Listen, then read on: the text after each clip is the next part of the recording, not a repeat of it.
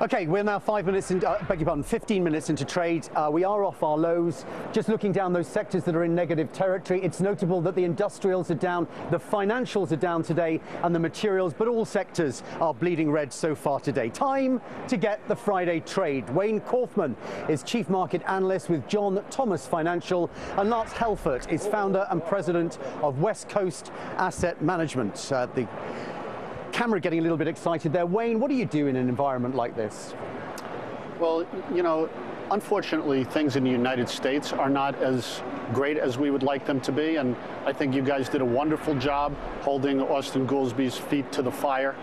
I personally would like to know what he would say how he would feel if the tax increases that his group wanted last year, if those increases had gone into effect, what would be happening with the economy right now?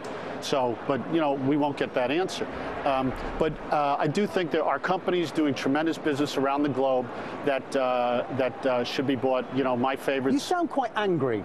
I am. You actually sound quite. Why are you so angry? I really am, because you've got an administration that made tremendous projections years ago at this point. If this was the private sector, any group of managers with this track record would be fired, period. They would be shown the door unceremoniously, but these people But do you actually really think they can make a difference? A substantial difference in an economy that is so badly hit? Government policymakers, relative to trying to goose the economy, they're like a 4-year-old kid with a hammer. Everything looks like a nail. They do not know when to stop. They do not create wealth. That's just the fact. They're like traders who overtrade a book. It's the same thing. Right. And then Ben Bernanke comes out and says, we have no idea why this is so bad. If you have no idea, why do you continue to do these things and espouse these philosophies? And what they've done is they've depressed the American public and the business people in America. You've got the lowest rate of job creation. They talk about unemployment, and you have the lowest rate of business creation. Wayne, I'm sorry, I want to bring Lance in because we have limited time this morning. But Lance, I want to get your take on the jobs report and whether or not, more importantly, it impacts your investment outlook, at least for the next 6 months. Well, it's just 1 month, so I don't want to jump to any conclusions. America definitely has its problems, but I still think it's far and away better than a lot of the countries and a lot of the problems that other parts of the world are having. So I would hesitate to make a quick rush to judgment on the long term or a 6-month investment strategy based on what we found out today. The government is contracting their jobs, which is a good sign. We want our government to be more efficient, and that's kind of where we're at right now.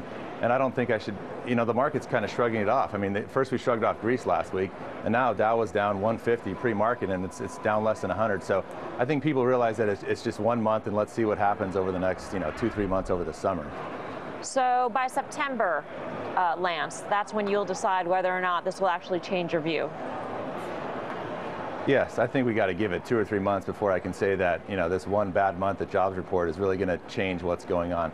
We've been through a lot the last 3 years, and we are on the uptick. We are, people are, having jobs, and the jobs are being created. It's slower than we want, but, with the election year coming up, the White House is going to do everything they can to keep the music playing, and I still am positive on the next 6 months in the market.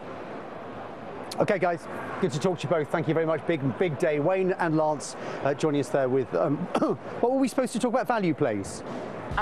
We showed all the picks, though. We did show all the picks. Okay. That's very important here. All right, coming up next, making the case for new tech companies being undervalued, even stocks like LinkedIn and Pandora, bubble versus buy, straight ahead. And a real fly